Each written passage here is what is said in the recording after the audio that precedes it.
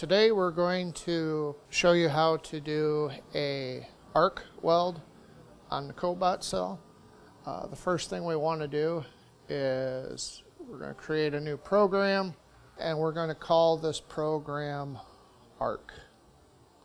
Click OK. OK.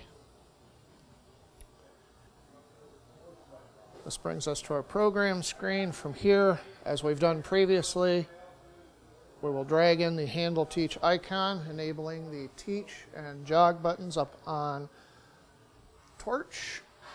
I'm going to move the robot, give it a home position by tapping on the teach button quickly. I'm now going to move it into what I call a perch point, where we're getting close to the part. Quick tap on the teach button. And now I'm going to bring it down to where I want my arc to start. I'm going to adjust my sensitivity a little bit. Here we will press and hold to do our weld start. And then from here we're going to go back to the tablet. We are going to remove the handle teach icon.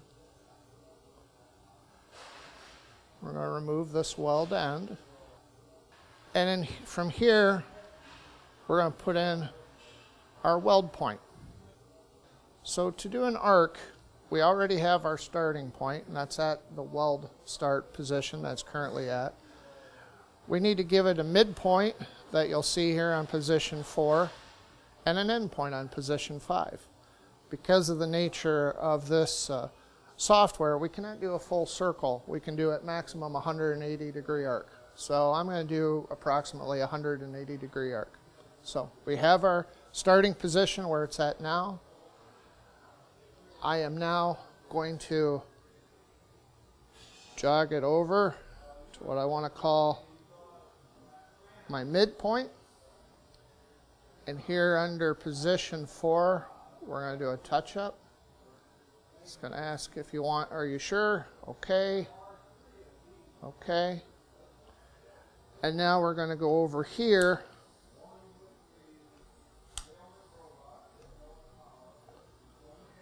to what I'm going to call my end point for the arc. I'm going to touch up position 5. Okay. Okay. So from here, we have our weld start, our arc. I'm going to add a weld end.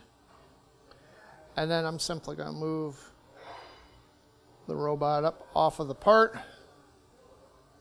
Go to all. Simply drop in a point. And that is our program. Now from here, like any other welding program, we have to go in and give it our procedure and a schedule.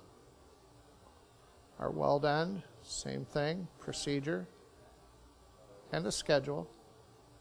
And the program should be ready to try out. So we press play, make sure we're at 100%, put it into auto or tablet off mode, and press cycle start.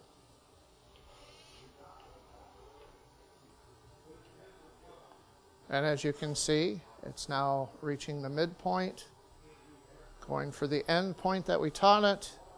Weld is off, and it retracts out of the way. At this point, we will enable our weld. We will get our welding shield, so we're safe, and cycle start.